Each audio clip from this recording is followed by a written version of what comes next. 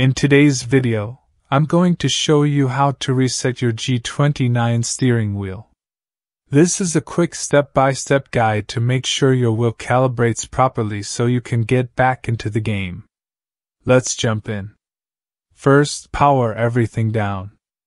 Unplug the USB cable from your PC or console.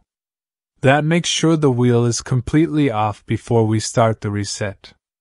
Next, you'll need to find the left stick button, LSP, and the right stick button, RSP.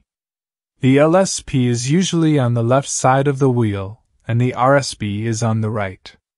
You're going to need both of these for the reset. Now press and hold both of those buttons at the same time. While you're still holding them down, plug the USB cable back into your PC or console. Keep holding the buttons while the wheel powers on.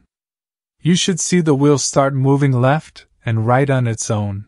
That's the calibration kicking in. Once that happens, go ahead and release the buttons.